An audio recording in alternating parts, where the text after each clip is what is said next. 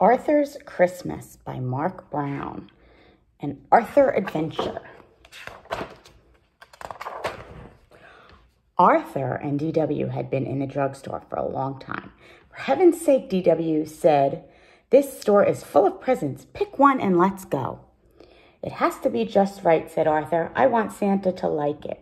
"Well, hurry up," said DW. "I want to get home and see if Grandma's there and how many presents she bought me."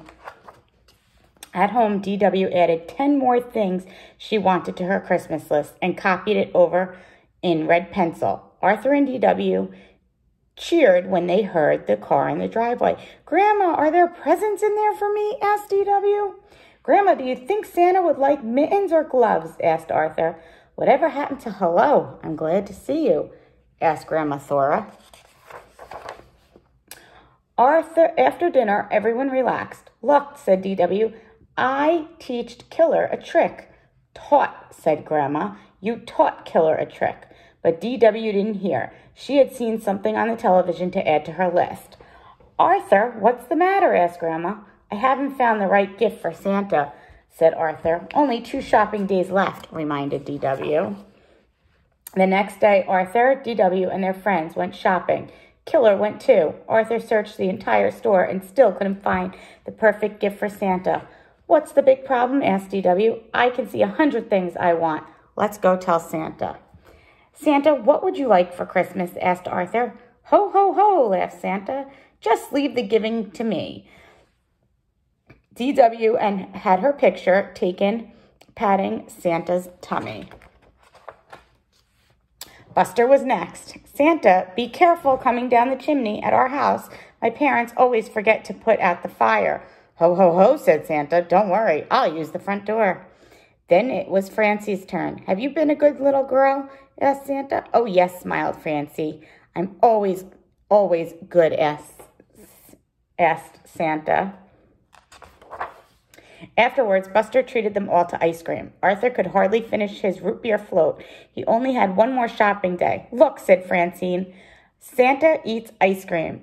"I'll have a banana split with 6 scoops of bubblegum ice cream," said Santa, "with double hot fudge, whipped cream, and nuts. I'll say he eats ice cream, DW. At home, Arthur asked his family for help. "How about a nice colorful tie?" said Father. "Aftershave is always a good gift," said Mother. "I bet Santa could use some toasty, warm long johns," said Grandma. "Arthur, you're taking this shopping too seriously," said DW. "Just do what I do. Get everyone the same thing."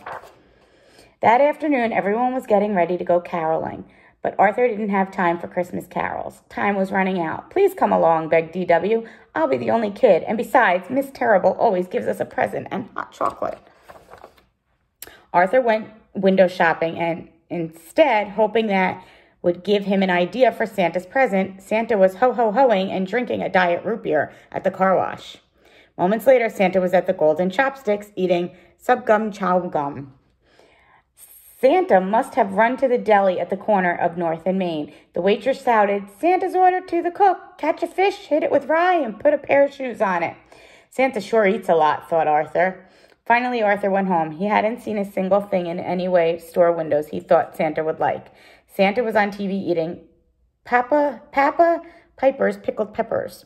"That's it," said Arthur. He started making his list.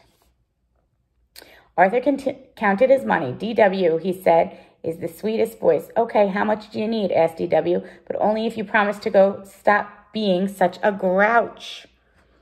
And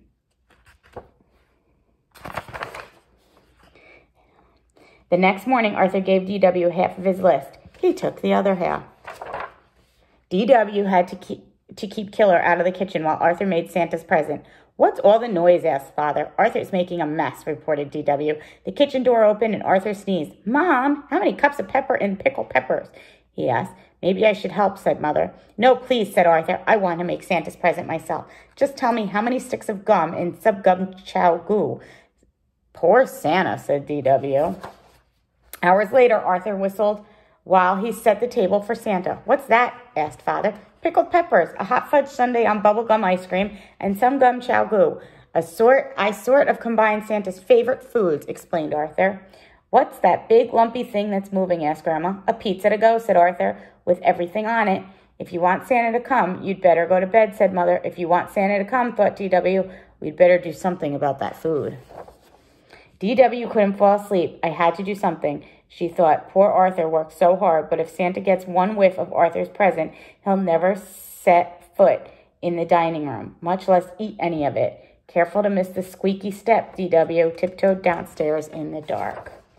The next morning, Arthur was the first one up. Santa ate it all, he cried, and he left a note. Dear Arthur, you were so nice to take time to find out my favorite foods and make them. Thank you. You also taught me about the Christmas spirit. Love, Santa. P.S. Aren't you lucky to have such a nice little sister? The end. Merry Christmas, boys and girls.